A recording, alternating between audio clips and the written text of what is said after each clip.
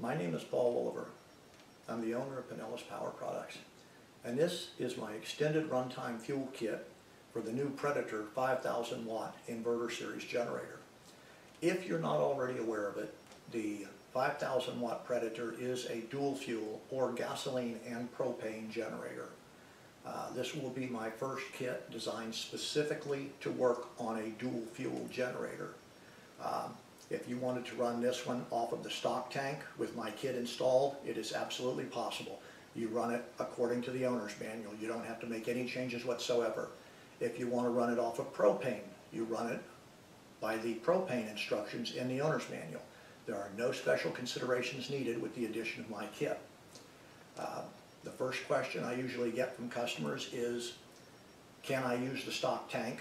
And I just answered that. Yes, you absolutely can. The second most common question I get is it a gravity feed? No, it is not. It uses a fuel pump. If you are curious about this, then in the description section below this video, you'll see a link to my website. Please go to my website and watch the installation instruction video, and you can see how it works. My kit comes with everything you need except for the tank itself, and that's because people are going to want different sizes of tanks, anywhere from a 3-gallon to a 300-gallon, and my kit will work with any size tank you want. If you purchase the tank from me, then you'd be paying to ship a box of air across the country, so I strongly advise people to use a local tank. There are several marine places that sell fuel tanks. I've got a link on my website to Moeller marine fuel tanks, and I've also got a video at the bottom of the website for how to use a 14-gallon fuel caddy, which I really like because at my age, lifting 14 gallons of fuel is a pain. And the 14-gallon fuel caddy has wheels on it just like the generator, so it makes it very easy to portable, or makes it easily portable. So as I said, my kit comes with everything you need except for the tank itself. That would include the fitting that goes into the tank, a hose, prime ball hose, that will connect your generator to your remote fuel tank. Real quickly, the prime ball hose has an arrow, and that indicates the direction of fuel flow. Each of the end quick disconnect fittings have an arrow to indicate the direction of fuel flow. And obviously fuel should flow from the tank to the generator. So you'll connect the end with the icon of a fuel tank to the fuel tank, just like that. Then, on this particular generator, I have hidden the fuel inlet port on the inside. It just lends itself very well to doing that, and that way the generator has a nice clean look from the outside. So what you'll do is open up this side cover, then open up the oil drain hole, then take the fuel line and drop it out through the side. You can then put this cover back on because the generator is much quieter with the cover on it.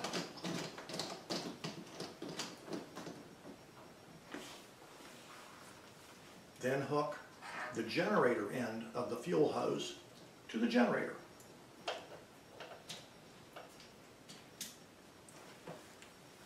If your fuel tank has a manual shutoff valve, go ahead and turn the manual valve to the on position. If your generator has a manual fuel tank vent, make sure that the fuel tank vent is in the open position. Then on the front of this generator, you'll notice that the fuel selector valve has 3 positions. It's got a propane position, an off/storage position, and a gasoline position. So the first time you hook up this kit, or each time when you hook up the hose, you'll want to move the fuel selector valve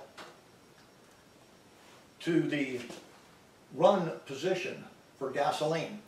And then you're going to pump this fuel prime ball until you feel fuel running through it, because initially this hose will be full of air.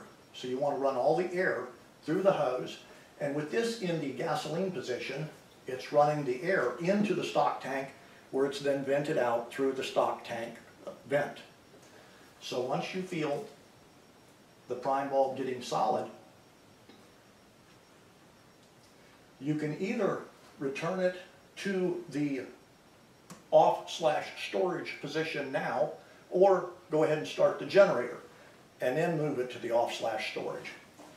So to start the generator, you would make sure that this switch is in the run position, and then you would push this button twice, and it would go ahead and start up and run. I'm not going to start it up inside because we are in an enclosed building, and if you already own one of these generators, you know what they sound like. So then once you had the generator started and running, you would then move the fuel selector valve to the off/storage position.